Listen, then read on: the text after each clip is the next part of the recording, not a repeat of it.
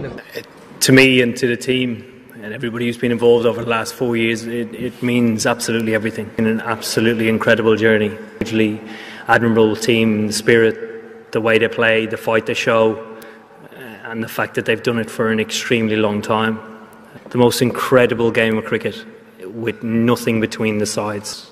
Very, very fine margins. I think it was the finest of margins today. Sort of wanted 250, 260. We knew that it wasn't easy, and we were expecting it to dry a little bit more, and it did do that. And I think we saw in the first boundaries or something, but you know, it was, someone had to walk away with the title, and we're gutted that it's not us. But England had a very good campaign, and they deserve the victory. All the hard work that has gone in over this 4 years to get this team to where we are today. This is what we aspired to be, and we managed to come here and do it. And to do it with such a good game. Look, it certainly wasn't just one extra run. There's so many small parts in that match that could have gone either way, as we saw. A little bit of a shame, wasn't it?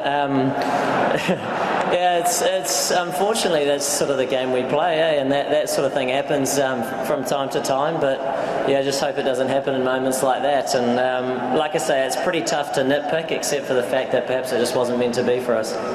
Geez, I'd like to commiserate Kane and his team. I think you mentioned before the way they play their cricket, the spirit, the fight that they show. I thought we were dead and buried, and then we tied somehow, and then obviously a super over in a final, a World Cup final, it's incredible, and the fact that we've obviously come out on top is very disappointing. Would have been awesome to be lifting that trophy, but it's such a fickle game, the game we play, and a few moments here and there could have gone our way. But we've come to this stage. It's been 4 years of hard work, but we deserve to be here, and all credit goes to all the management, all the players, and it's an unbelievable feeling.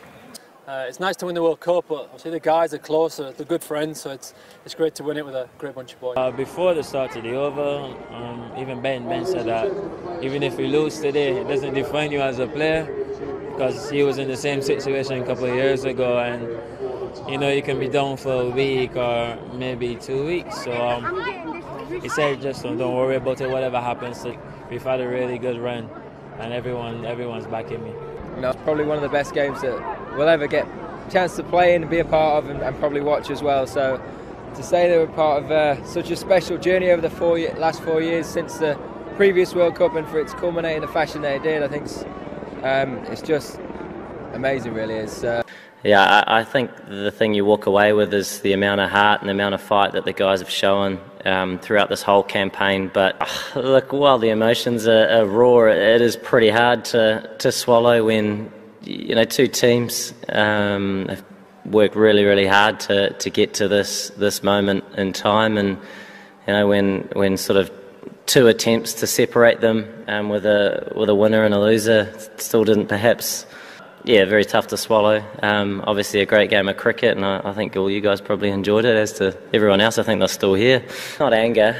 There's a lot of disappointment, I suppose. Yeah, the guys are really feeling it, and I think it's probably more down to some of the uncontrollables that go on, where they put in such a huge amount of effort. And we know in this game it's sort of, after perhaps 85–90% of that second innings, we had our noses in front, and no doubt a lot of thoughts are going, well, certainly through my mind, but obviously through all the other players as well, where our side should take a lot of pride in what they've been able to achieve throughout this whole campaign, and playing some really, really competitive cricket in this final.